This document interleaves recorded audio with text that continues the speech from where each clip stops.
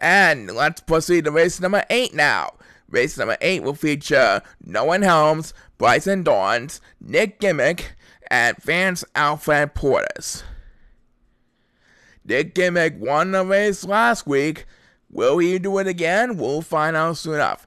This next race is going to be held on the Ruby course. It's a test of swimming like we always do on this part of the stadium.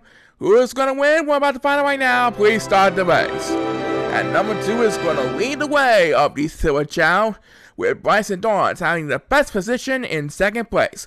If no one gets a speed bus, then Bryson Dawnes for second place is going to win this one.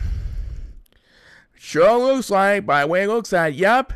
Number 2 is going to head to the finish line first place.